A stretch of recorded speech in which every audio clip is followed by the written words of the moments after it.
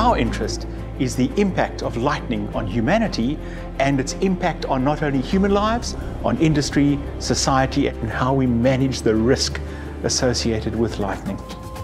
In 2017, we made the first high-speed captures of lightning in Africa.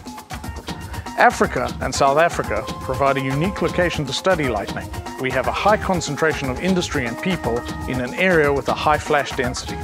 This initiated the start of the Johannesburg Lightning Research Laboratory. We want to share this research with you at ICLP 2022.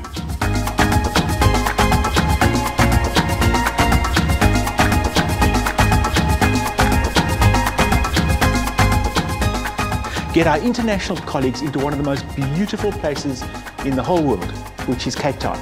But use Cape Town as the vehicle to share our knowledge, our expertise, and speak about lightning, thunderstorms, storm activity, and what it does in industry, what it does in the country, and how we mitigate against its effects. So it's that beautiful combination, the activity of lightning in the Highveld area, bringing people into Cape Town to speak about it and learn and share.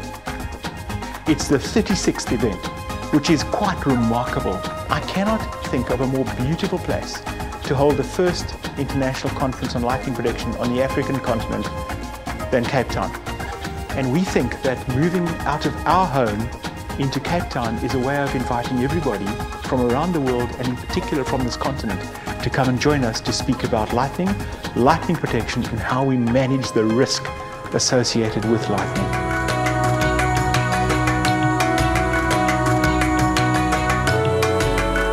We are hosting ICLP 2022 at the CTICC, a world-class convention center in Cape Town.